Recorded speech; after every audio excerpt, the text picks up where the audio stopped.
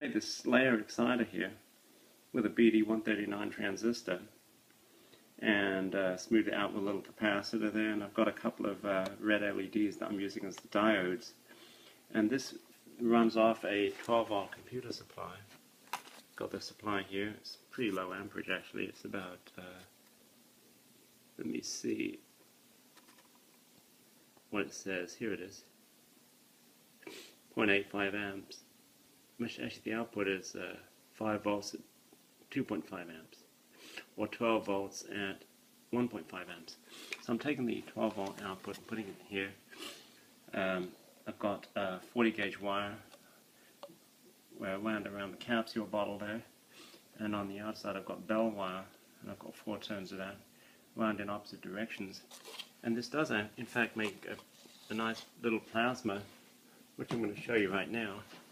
And the plasma is very hot. I mean, it must be thousands of degrees. So we're going to turn it on, and you'll be able to see the plasma. And I'm going to try and set a piece of paper alight with the plasma. So there's the tiny little plasma, and that makes ozone actually. And you can smell the ozone. And here's a piece of paper, and I'm going to see if I can light this paper with this little bit of plasma here. It's very hot, and I know it's burning it. I can smell the burning paper. There it goes. Let's see if I can burn a little hole in it here.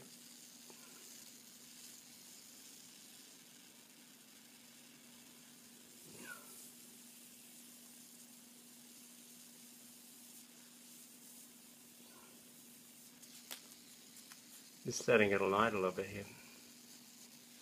Woo! You can actually feel that. Now it does burn paper, as you can see here. Let's see if we can actually set it alight.